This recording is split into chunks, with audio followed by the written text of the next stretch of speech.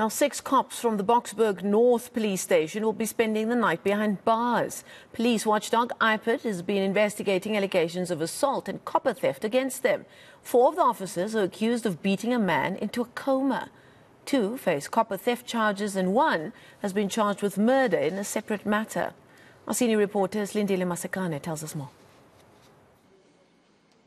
It's at this police station where 6 officers are accused of unleashing a reign of terror and abusing their power.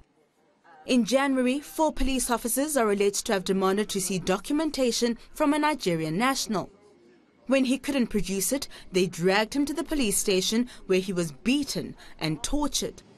The victim spent 9 days in a coma. In another incident, 2 police officers from the same police station can be seen on camera loading their police van with copper cables. They're accused of stealing the copper from a man who had bought it from a scrapyard. IPID officials, backed up by the police's TRT unit, rounded up the accused cops and cuffed them.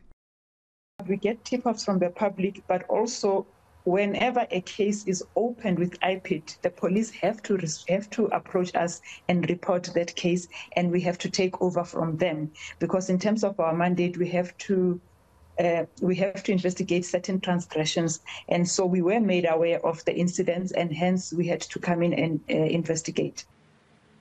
The Nigerian consulate says the law must take its course. We're happy to see this happen. We're happy to see that Nigerians are not assaulted and go scot-free. We're happy to see justice being prevailed.